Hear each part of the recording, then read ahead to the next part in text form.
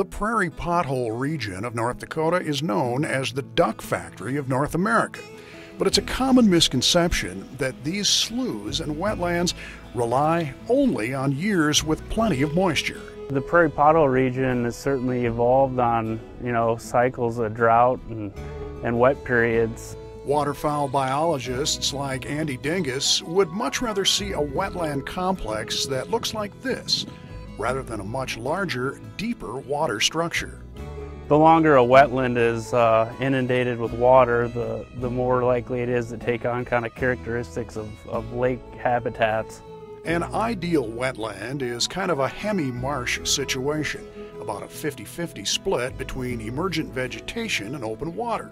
And that's where the occasional drought period is useful. Here's why. That drought really will knock back succession in those systems and really bring in a diversity in plants again, annual plants that are good seed producers for waterfowl. And also it'll bring back diversity in your invertebrate communities as well.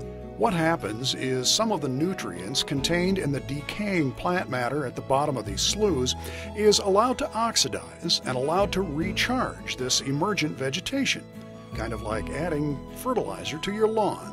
The emergent vegetation provides a lot of food resources for the waterfowl. It also provides great cover sources for nesting waterfowl as well.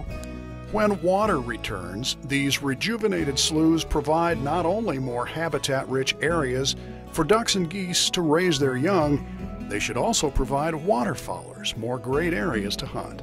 This is Tom Jensen, Outdoors.